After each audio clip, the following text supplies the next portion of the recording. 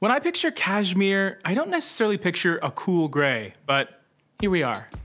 Today's color code is 2138-60. We've got the code, now let's get to cracking. A big thank you to Mighty Boards for helping us out with this video. I know they'll be able to help you with the color selection process, so more on them later on. I'm James, and this is the Paint People. And on color code, we break down a color's undertones, LRV, and hit you with some color pairings, corresponding trim colors, and some advice on how to go ahead and use this particular color.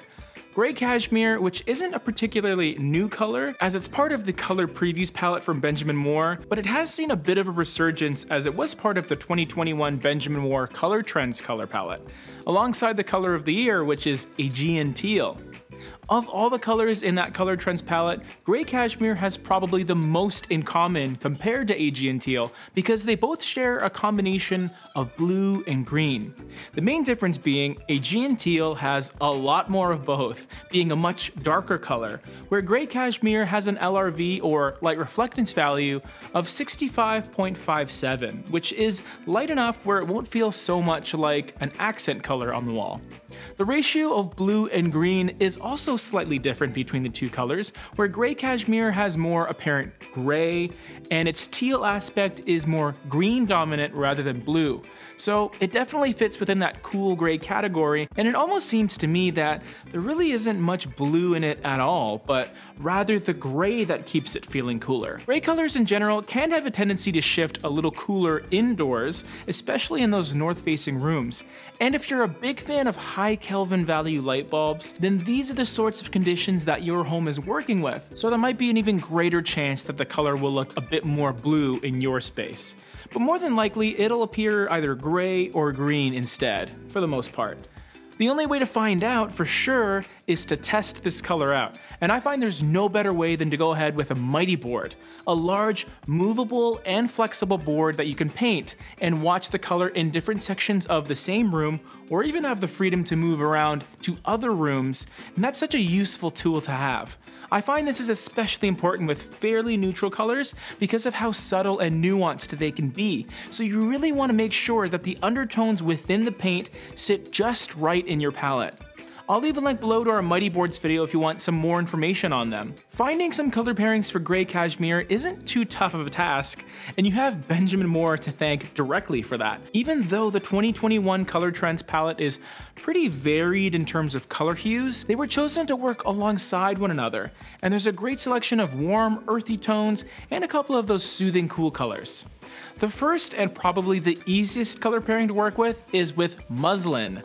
I've seen muslin used in a lot of homes because of its sophisticated yet versatile nature. The two colors together work because of that beige aspect in muslin, which does make Gray Cashmere look a little more blue than it actually is. I've always loved beige with cooler colors, whether it's green or blue or gray, so this pairing is really a no-brainer to me. It has a subtle complementary quality happening, but it works in a variety of different ways. If we wanted to venture outside of the Color Trends palette and try and be a little more creative, we could take a look at a much deeper color in Ticonderoga taupe.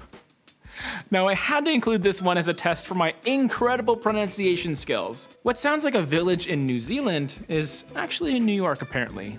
Ticonderoga. Either way, I'm pretty sure I nailed that one. Ticonderoga taupe has an LRV of 26.15, so this is definitely a deeper color that you maybe wouldn't even necessarily use as a paint color in conjunction with Gray Cashmere. This is the type of brown you might find in a nice leather couch, or maybe even in your flooring, but it's these types of brown tones that are a beautiful match for Gray Cashmere. You could also absolutely use it on the walls. In fact, it would be a great adjacent color in separate rooms with those open sight lines. For my taste, it might be a bit too jarring to use as an accent wall specifically, but the pairing itself does look really nice altogether. As far as trim colors are concerned, I actually quite like White Dove as a color pairing here, which isn't the brightest white out there, but it plays into the bit of warmth that's found in the green aspect of Gray Cashmere. And while you could go for a slightly cooler, pure white, which is also a fine choice as well, I feel like White Dove will give you a more well-rounded, complete overall look.